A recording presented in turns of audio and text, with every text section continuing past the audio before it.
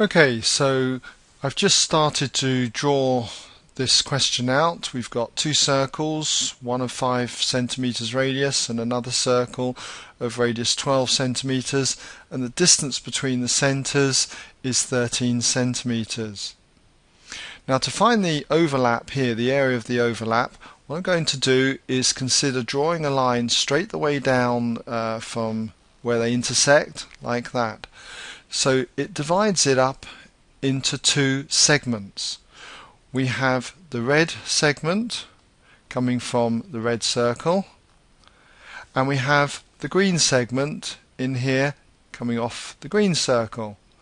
And so by working out the areas of the 2 segments, adding them together will give me this shaded region. Now, to find the area of a segment, just run you through that in case you're unfamiliar with it. Okay, what we do, let's just start by drawing a quick sketch of a sector of a circle. Okay, there's our sector. Let's label this C, let's call that A and call that B. Okay, to find the area of a sector, what I do is I need to know this angle in here, and the area of a sector, okay, is equal to the angle, let's say C, compared with the angle round the complete circle, that's 2 pi if I'm working in radians, or it's the angle over 360 degrees if I'm working in degrees. And then I want to know what fraction this area, I need to know what fraction this is of the area of a complete circle, so that will be of pi r squared. Okay, so we'll call these lengths r and r for the radius of a circle. So that would be my formula for the area of a sector.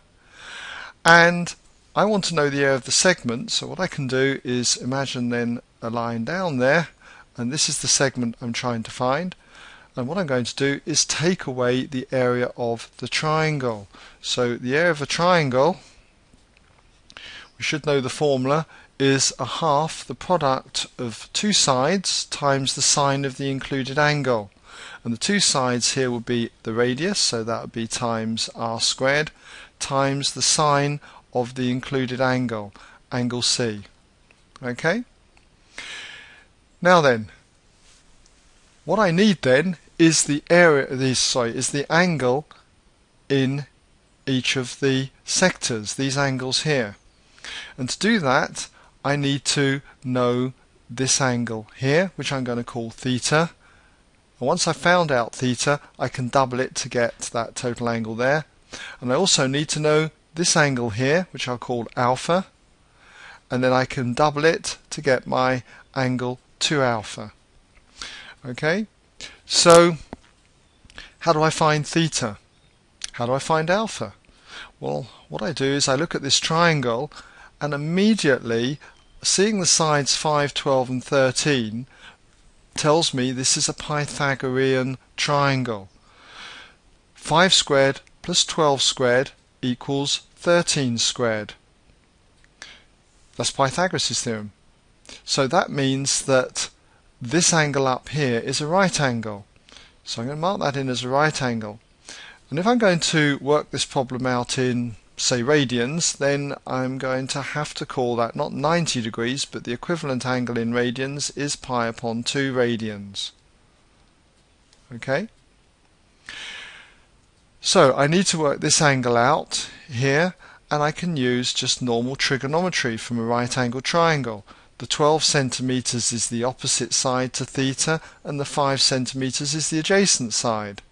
So I know that tan of theta, okay, would equal the opposite side, 12, over the adjacent side, 5. And so if I work that out, inverse tan of 12/5, make sure your calculator is in radians mode, I get 1.1760 and so on radians.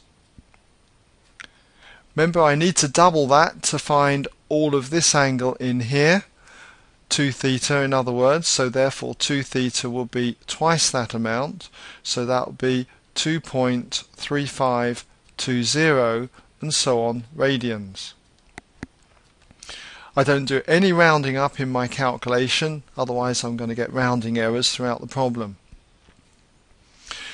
Okay, having got that angle in there and turning to this diagram, I know that this angle in here now is my 2 theta, and my radius is 5 centimeters. So R is 5 centimeters. We'll just mark a 5 there. I'll leave out the units. Okay. So if I'm to work out the area of the red segment, we'll just pop that in there. Area of the red segment. Okay. I'm going to need to work out the area of the sector. So the area of the sector will be the angle over 2 pi. The angle being 2 theta. 2.3520 and so on, divided by 2 pi, and I need to times that by the area of the circle. So I'm finding a fraction of the area of the circle, and the area of the circle will be pi times the radius squared, radius being 5, so that's 5 squared. So that's the area of the sector, and now I need to take away the area of the triangle. And the area of the triangle, okay, will be half times the product of the two sides, okay, the radius, that'd be 5 times 5, 5 squared, times the sine of the included angle. And the included angle is my 2 theta, which is 2.3520, and so on.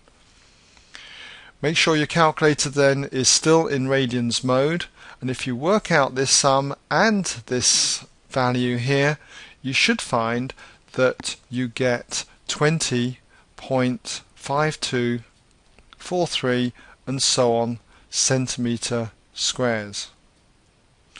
Okay, I now do exactly the same by going to the area of the green segment. But in order to work out the area of the green segment, I need to work out this angle alpha and then double it. And there's several ways I could get alpha. I could just, being the third angle of this triangle, I could simply add these two angles together, pi upon 2 and theta, and take it away from 180 degrees, or the equivalent in radians is pi radians. But I'm just going to work it out by trigonometry. Alpha will be equal to the inverse tan of the opposite side, 5 over 12. And if I work that out, I get, let's have a look, yes, I get 0.3947 and so on radians. Okay, we'll just write that in as radians. Doubling it for 2 alpha gives me an angle of 0.7895 radians. Okay, so I'm ready to get the area of the green segment. As before, it's the angle, so that's 2 alpha, 0.7895, and so on, all over 2 pi, times the area of the circle, pi times the radius squared. Now the radius won't be 5 anymore, okay, it will be the 12 centimeters, so I'll just put 12 there. The angle won't be 2 theta, but it will be 2 alpha. So it'll be times the radius squared, that's 12 squared, minus the area of the triangle, that's a half times the radius squared, so that's 12 squared, times the sine of the included angle.